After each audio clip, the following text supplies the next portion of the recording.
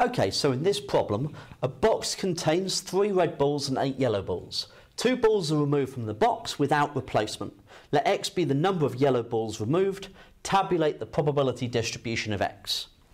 Okay, so in this problem, it would be useful if we used a probability tree in order to work out the probabilities of extracting each set of balls from this, okay, from the box. So what we're going to want to do is, first of all, make that first choice, and the colour of the ball can either be red or yellow. So the probability of picking out a red ball initially is 3 out of 11, and for yellow it's 8 out of 11.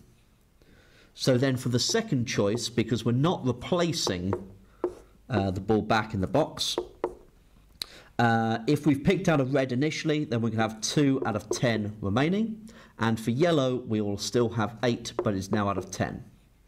If a yellow is picked, we will have 3 reds still, but now out of 10, but we will now have 7 out of 10 yellows remaining. Okay, well, 7 yellows remaining out of the 10 balls. So what we can now do is we can think about building up this this table for the probability distribution. So we have x being the number of yellow balls that can be picked out. Really, that should be we'll do that with a little x, okay, just to be consistent, and the probability of each of those possibilities. So we can either pull out 0 yellow balls, or we can pick out 1, or we can pick out 2. Okay?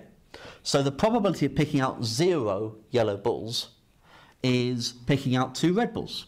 And so that would be 3 over 11 times 2 out of 10, and so that would be 6 over 110. To pick out 1 yellow ball, I either picked out a red first, then a yellow, or a yellow first, then a red. So we would have 3 out of 11, so 3 out of 11, times by 8 out of 10. Okay, so I'll keep that without simplified fraction actually. So 8, 16, 24, so it'll be 24 out of 110. And yellow then red will be 8 times 3, so 24 out of 110. And so combining those two, we would have 48 out of 110. Now if it was 2 yellows that were pulled out, then we'd have 8 over 11 times 7 over 10. So that would be 56 over 110. That one was 6 over 110. So that's 56 over 110.